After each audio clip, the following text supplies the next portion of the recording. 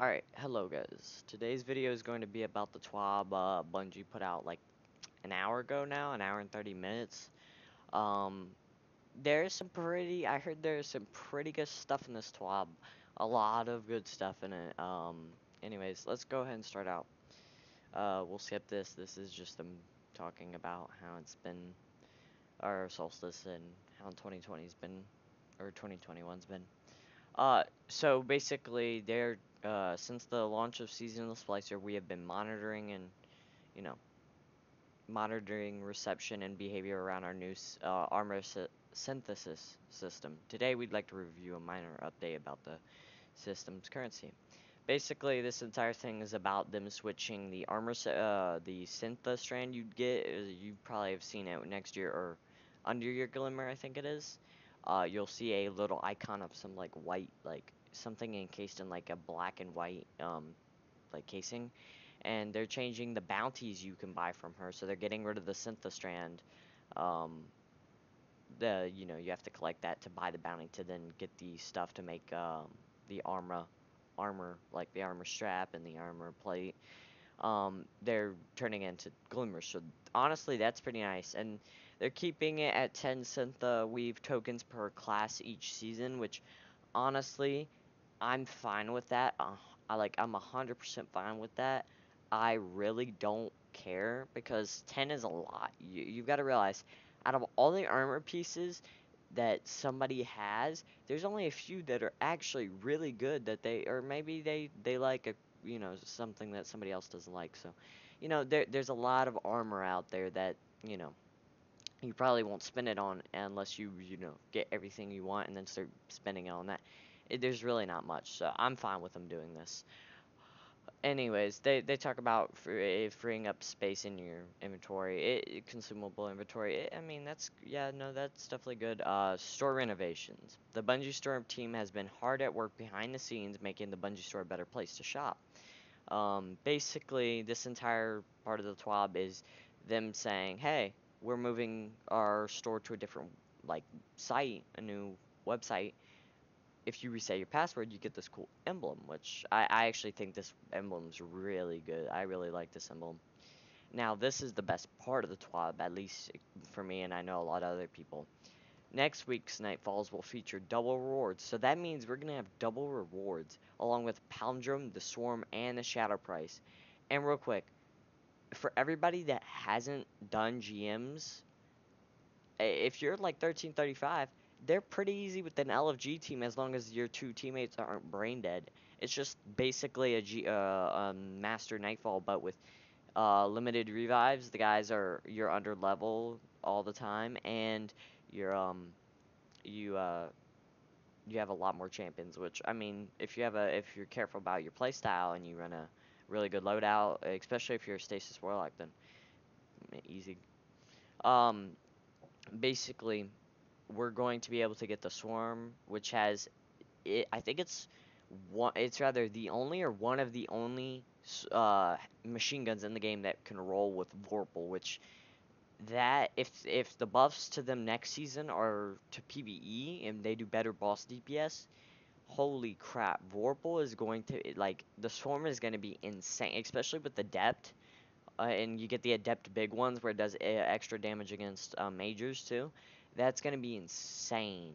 How, like, I came in, Palindrome, still one of the best PvE and PvP hand cannons in the game. Definitely want to get that. I haven't gotten any of these three because I didn't play that much last season. And then Shadow Price, it's pretty good in PvE. I see a lot of people using it in Master Vault. Anyways, moving on.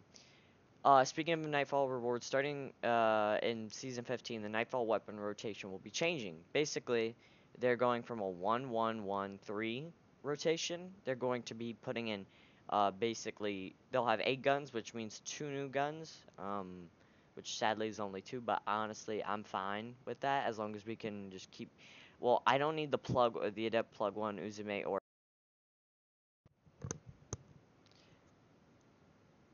Sorry about that, something happened with my headset. I don't need any of the 3 weapons this season because I've already got. Look, I had insane luck this season.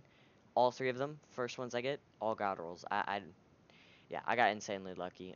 Basically after that, they're gonna be changing into pairs. So now this is the big part. As a hilarious shotgun and rocket launcher, that was the ultimate reward for doing the longest Crucible quest. We're going to be getting the comedian and the hothead. If you did not play D1, unlike some other people I know, a lot of people are going to be happy about seeing these things come back. This is the comedian. I'm thinking slug shotguns are really good for PvP right now, and they're really good for PvE. So the comedian might become one of the best, if not the best, PvE shotgun in the game, depending on how good it is. We don't know yet. It could be meta for both. And then the hothead, which in my opinion has one of the sleekest, best looking designs on a rocket launcher they've ever created. I like the feel of it literally being a hot rod with little vents right here. And honestly, this thing does look really sleek. I can't wait to see the adept version of this. And if this thing can load with something like auto loading, um, Vorpal, I'm gonna grab the adept and or lasting pressure overflow. I'm gonna be grabbing one of these when as soon as GMs launch the day that this is in their GMs. Anyways, besides that, that's basically the end of it. Yeah, it's basically saying like you can get the Uzume RR4 Adept along with Palindrome Adept in 1 week, which is really nice. I really like this pairing system.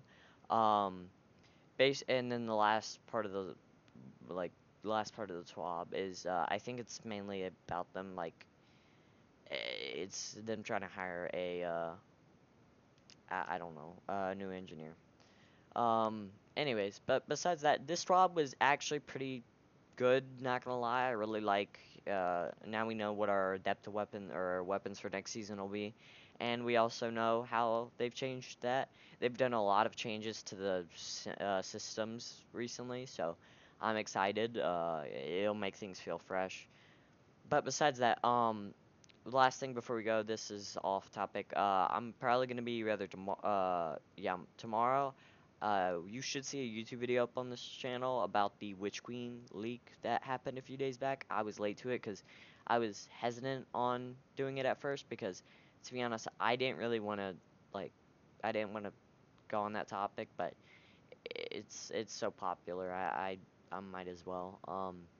But yeah, you should see that up there. And in about an hour after this video goes live, you can come and check me out on my stream, which will be in the name will be in the description.